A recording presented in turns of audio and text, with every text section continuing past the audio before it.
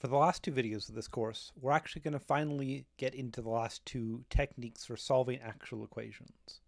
This video is going to be about how to solve linear equations. This is going to be a two-part video. The first part is going to be a lot of theory to define the terms and understand what's going on with the linear equation. The second part is going to be the actual practice of solving, which turns out to be a lot cleaner and simpler than all of the theory. So stick with me for the theory and understand sort of how these are put together, but know that all of these steps are not steps we're going to have to replicate every time we solve. A general linear equation has this form with coefficient functions a, b, and f. However, I can divide by the coefficient function a of t as long as I'm careful about denominators and domain.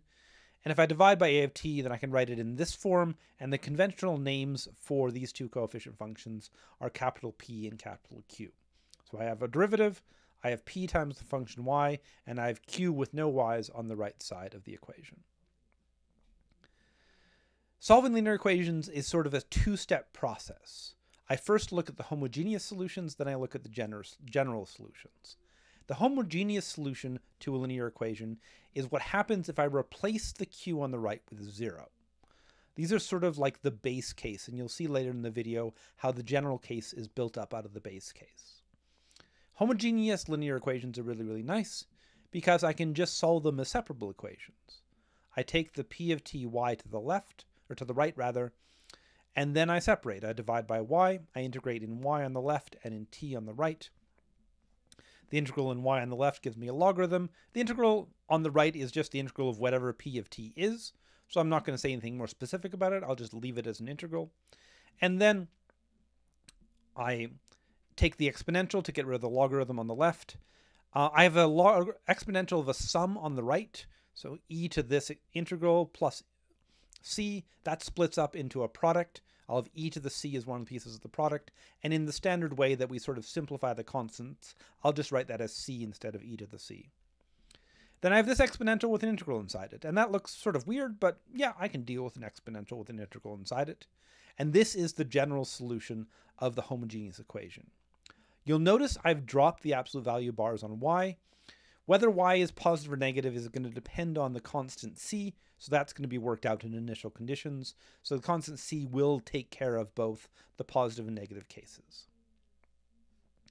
All right, that's how I solve the homogeneous case. Homogeneous case is where I ignore q and replace it with 0. What about the general case where there is a q? Well, in order to get to that case, I have to do something with linear operators called superposition.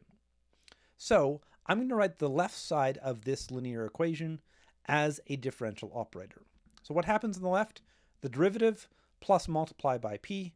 Well, I can write that as an operator, d over dt plus p.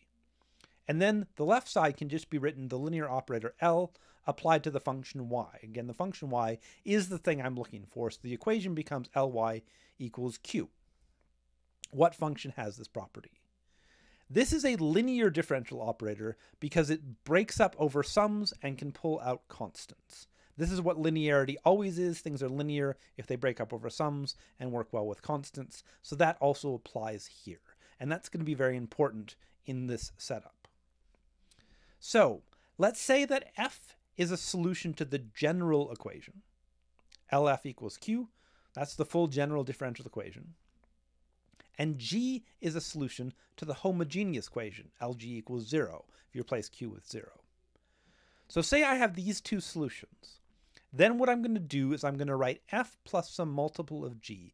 This is called a superposition of solutions. In general, in mathematics, when you have these linear combinations, particularly when there are functions that are waves, not that these necessarily need to be waves, it's called superposition.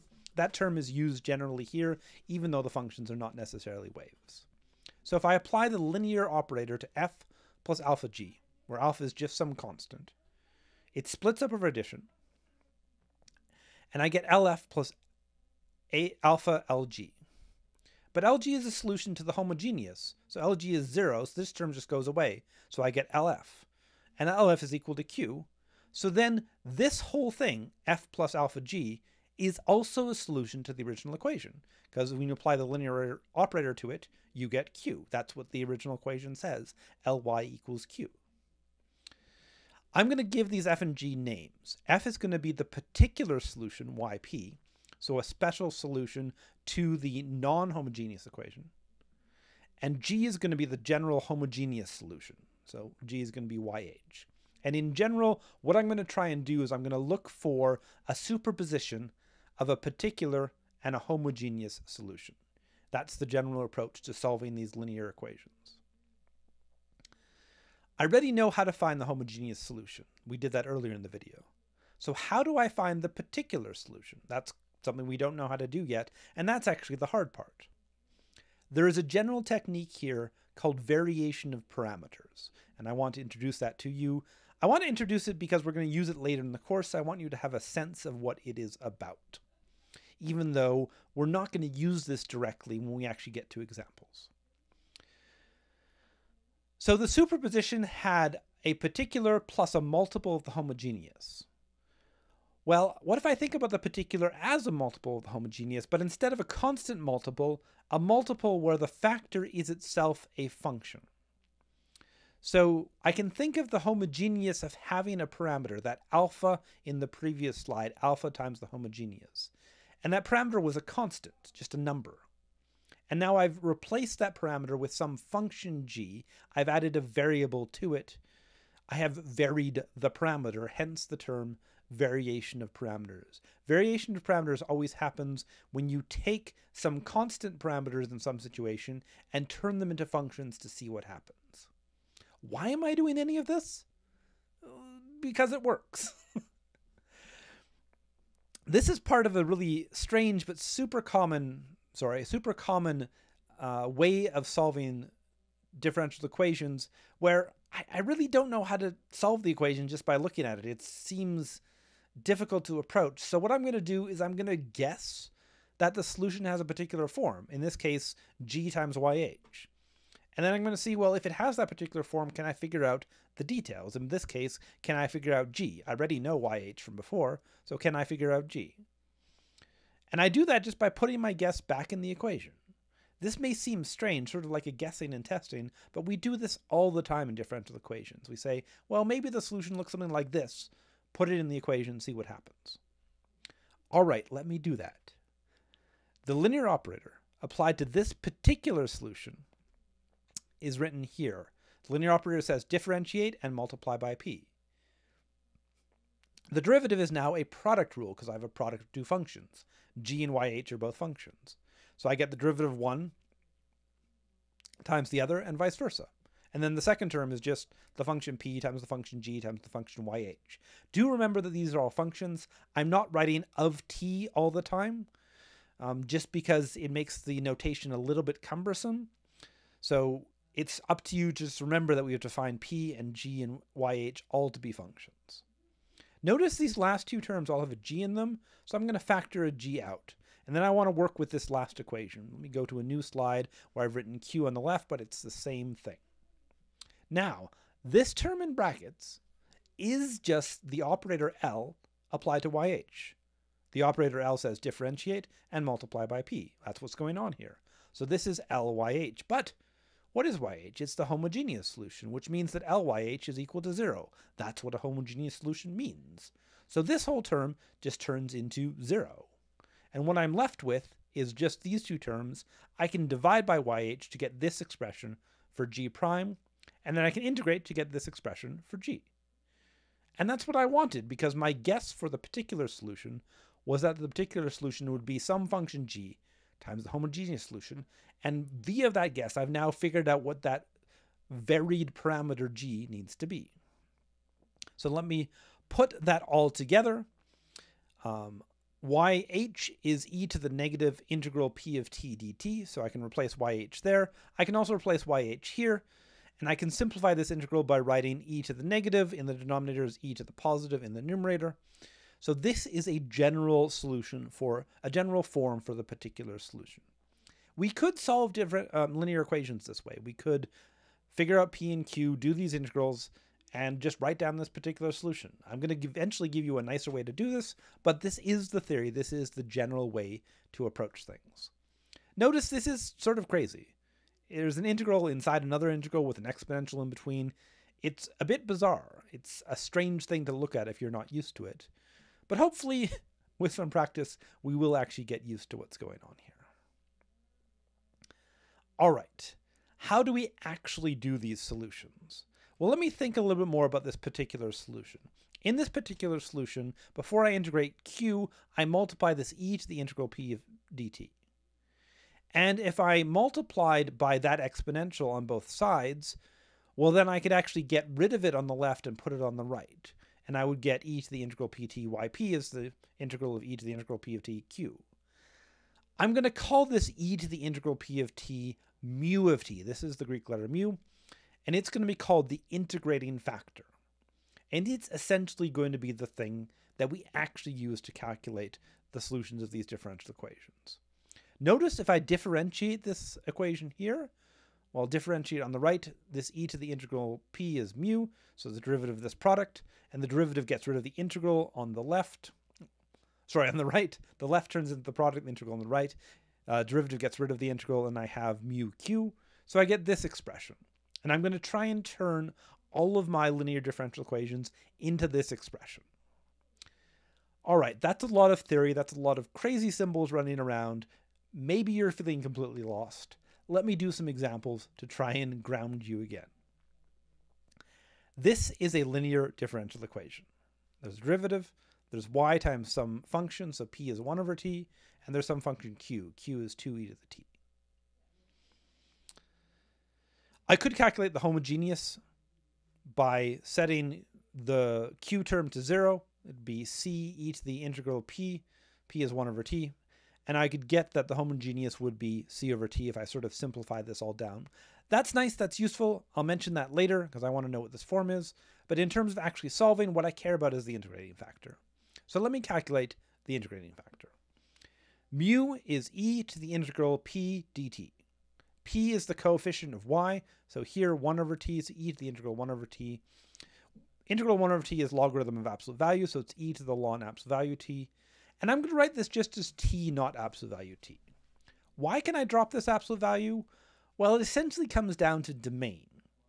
The logarithm is not defined at 0, so this doesn't work at t equals 0, and is split into two pieces, a positive t and a negative t piece. When t is time, we're usually not going to care about negative time. So we're usually going to care about positive time. So I'm just going to assume that t is positive. If I do need to care about negative time, I'd have to deal with another case where there's a negative here to deal with the fact that I've got an absolute value. But by thinking about domains, I can make this work. All right, that's my integrating factor. Integrating factor here is just t. So I take my original equation and multiply by the integrating factor. That's my technique. Calculate the integrating factor, multiply this. So I multiply here mu, and here mu. Mu is just t, so I get t's all the way across. And then the right side turns into a product rule. This will always happen. This is why the integrating factor works, is it turns the left side, I said right, my apologies, left side of the equation into a product. And then once the left side is a product, I can just integrate to solve because the integral will get rid of the derivative on the left, and then I just need to integrate on the right. I asked the computer for this integral. It gave me this expression. Then I divide by, this should be a y. I divide by t to get this expression, and then this is my solution. My solution is 2e to the t minus e to the t over t plus c over t. And you can see I already calculated the homogeneous solution. The homogeneous piece pops up really nicely out of this. I actually didn't need to calculate it originally. It's there. It's the piece that's going to have the constant of integration in it. And this other piece is the particular solution, 2e to the t minus e to the t over t. And I see this is undefined at t equals 0. So I'm going to assume this is just defined for positive t. That's the method. After all that crazy theory, it's actually not too bad. Calculate mu, multiply by mu, integrate, solve for y. Here's another example. This one is sort of set up with the coefficients as I started with a, b, and f. This one's homogeneous, which is nice. If I divide through by t squared minus 9, I get, and put the ty on the right, I get this expression. and I divide by y, I can write this as a separable equation. So this one I don't even need the integrating factor. Sometimes if I just care about the homogeneous solution, I can just go straight to the separable form. I integrate the left in y, integrate the right in t, and then this left is going to turn into a logarithm. I take the exponential to solve for y, so I'm going to get e to the integral of t over t squared minus 9. That integral is going to be a logarithm with a 1/2. Again, I'll write the e to the c out front as just a c, and I'll deal with this logarithm with the rules of logarithms, writing this 1/2 out front, or as an exponent, which is going to make this into a square root. The exponential and the logarithm will cancel off. And this negative will put this t squared minus 9 in the denominator. So in the end, the separable solution to this is just going to be y equals c over square root t squared minus 9. I can split this up into two ways depending on the absolute value. And again, I'm going to deal with this in domain. So both of these are solutions depending on the domain. One is a solution for t less than 3. One is a solution for t greater than 3. Example 2 shows me that the integrating factor is the general technique. But if I just have a homogeneous system, homogeneous equation, I can just go to treating it as a separable equation. All right, lastly, let me do one more. And this one has a bit of a twist. Q is a piecewise function. Sometimes that happens. It's really common to have piecewise functions like this, where this is a switch function. So something is on, and then after 1 unit of time, it turns off. There's lots of things that behave this way in applied mathematics, lots of switches. So we want to be able to model them. All right, so let me look at this. I'm going to have to deal with this in two cases. One case for t between 0 and 1, and one case for t larger than 1. So let me first deal with the case for t between 0 and 1. I calculate the integrating factor. The coefficient of y here is just 1. There's nothing else in front of y. So the integrating factor is e to the integral of p. P is 1, so e to the integral of 1, which is e to the t. So I multiply everything by e to the t. It's going to turn the left side into this product rule. So it's always going to turn the left side into the derivative of the integrating factor times y. You can always go straight to this step on the left, derivative integrating factor times y. And the right, I had 1 as q for this domain. So 1 times e to the t is just e to the t. Then I integrate both sides. E to the t is its own antiderivative. I'm going to add a constant of integration. I'm going to call this c1 because this only applies to part of the domain. I'll divide by e to the t to get this expression. So this is the solution for t between 0 and 1 using the integrating factor. I do the same thing for t greater than 1 where q is going to be 0. I'll do the integrating factor again. I could do it as separable. Might as well do the integrating factor again. The multiplying by the integrating factor turns the left into this product rule derivative always. The right is multiplying by 0, so it remains 0. I integrate both sides. I get a constant on the right. I divide by e to the t to get e to the negative t. So going a little bit quickly, I get this solution for this other domain. And so my solution is likewise piecewise for the two pieces of the domain. And I could stop here with these two different constants of integration. But say I want this to be continuous. It's actually really common, even if I have a discontinuous piece of the equation, to still want a continuous solution. This happens since I could flip a switch, but I still want the change of the system to be continuous from before and after the switch. So let me think about making this continuous. So this is just an exercise of limit from the left and limit from the right. Limit from the left at t equals 1 is this. Limit from the right at t equals 1 is this. So I get these two limits, and these have to be the same. So I try and solve. I get this expression between c1 and c2. So I can use this to replace c2 with e plus c1, or c1 with c2 minus e, which is what I'm going to do here. And then since I boil this down to one constant by using this continuity condition, I'm just going to write it as c. So I get this expression by making sure that the limit from the left and the limit from the right line up for this function. And then that's a continuous solution with one parameter to this weird linear differential equation that had a piecewise q of t. And it's sort of remarkable that we can actually handle that. But we can, and we want to, because it models something reasonable. It models a switch. We'll see more of these later in the course as well.